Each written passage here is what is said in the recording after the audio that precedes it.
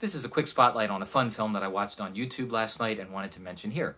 It's called Waffles, and it's made by Gage Clift and the crew at RC Films. Now, Waffles is a very self-reflexive movie, kind of about its own making.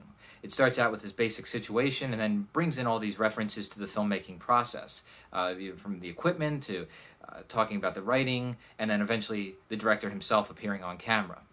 Stylistically, it reminded me of some of the early Scorsese films, some of the French New Wave movies, but I think Gage takes these different elements and really brings them together to make them his own here.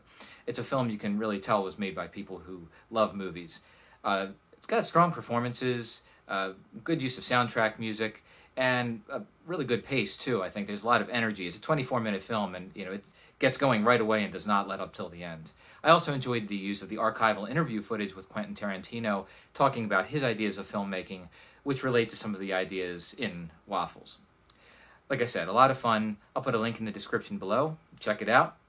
And thanks for watching this video, and I will talk to you later.